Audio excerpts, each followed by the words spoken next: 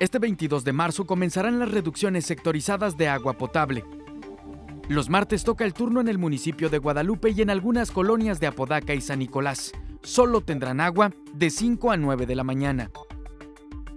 Previo a la reducción que los dejará sin servicio, vecinos de diversos sectores de Guadalupe se prepararon lavando ropa y juntando agua en botes y vasijas, como las hermanas López Arellano, del fraccionamiento Exposición. Estamos juntando agua para prevenirnos, por lo menos para el baño, para trapear, y la de la cocina para el uso. Ajá. ¿Cuántos botes juntó? 3, 5, 6 botes. 6 botes. Que no pueden hacer nada, no es cuestión de uno, es de mi Padre Dios. ¿Y qué hacemos? Nomás que sí sea por eso y todo está bien, porque hay mucha gente grande de edad que se deshidrata y estamos en calores, uno que la libra todavía, pero las personas mayores de edad que sí requieren del recurso de agua. En la colonia Orizaba hicieron lo propio, aunque el señor Ramón Valadez se limitó a recuperar el agua de la lavadora para asegurarla en labores domésticas. Pues ya estamos preparados aquí para agarrar agua, tener agua para los trastes y todo eso, para lavar si se puede también, ¿verdad? Ahorita ya empezaron ahí, ya empezaron y vamos a esperar a que al corte, ¿verdad? A tener agua para prepararnos ahí.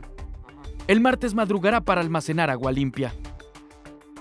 Pero si en las zonas habitacionales es complicado enfrentar un día sin agua, para quienes tienen negocio, el panorama es todavía más difícil.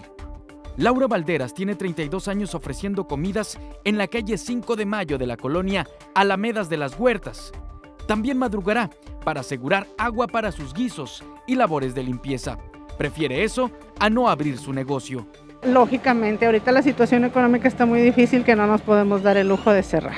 Entonces, pues sí, si así se tiene que hacer, pues ni modo, adelante, hay que hacerlo. Sí, bueno, mire, pues yo aquí en lo personal con mi negocio, pues sí, me voy a venir a las 5:30 de la mañana para tratar de por recuperar algo de agua, y yo aquí uso para amasar, para lavar trastes, entonces pues llenar unos recipientes para el transcurso de la mañana.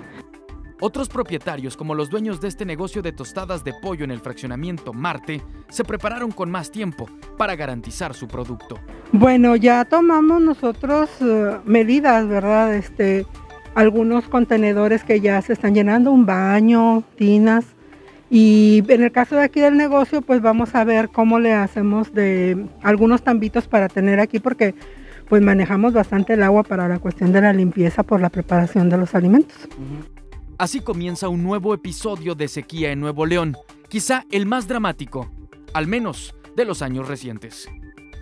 Con imágenes de Osvaldo Núñez, Carlos Campos, ABC Noticias.